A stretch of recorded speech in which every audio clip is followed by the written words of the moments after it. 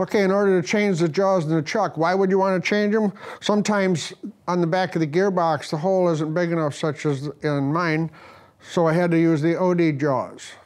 Now, if I can't clamp on the OD of the gearbox, I may have to chuck on the ID of the hole. So in that case, I have to change the jaws. These chucks come with two sets of jaws. Okay, the ID jaws, they're curved in this direction. They're kind of pointed here, they're tapered on each side. The OD jaws, they're curved in the opposite direction, and the short end is pointed. On the ID jaws, the long end is pointed. That's what goes to the middle.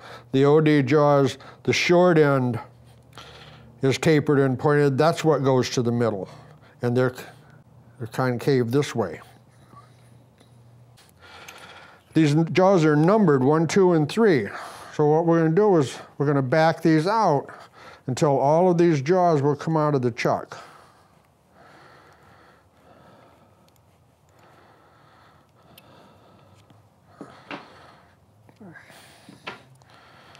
Okay, so now I have taken out the OD jaws.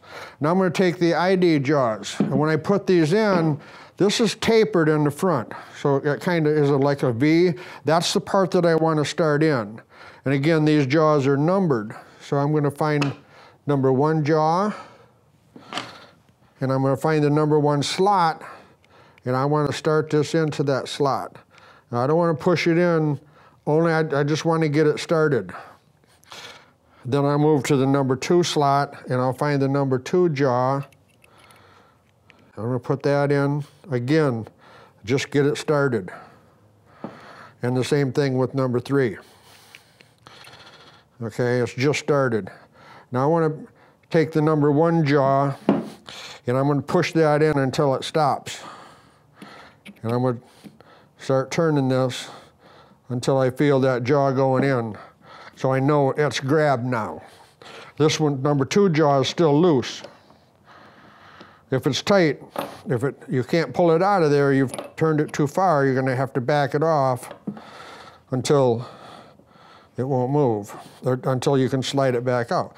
And now push that one in and tighten until that jaw is tight and this one's loose. Now we're going to push number 3 in. I'm going to turn that until number 3 jaw starts going in. And the way you check these, I want to turn these all the way in and make sure they all come together at once. I don't want to have one backed away that will tell me I'm 1 tooth off. So when I tighten this up, you see these are all coming in. And they'll come right together. There's no gap. So I know the jaws are in there properly. Now when I put this in the ID, I have 3 steps here that I can use, this step, and the back step. And I just back these out until these expand against the ID of the gearbox. And that's how you change the jaws in a 3-jaw chuck.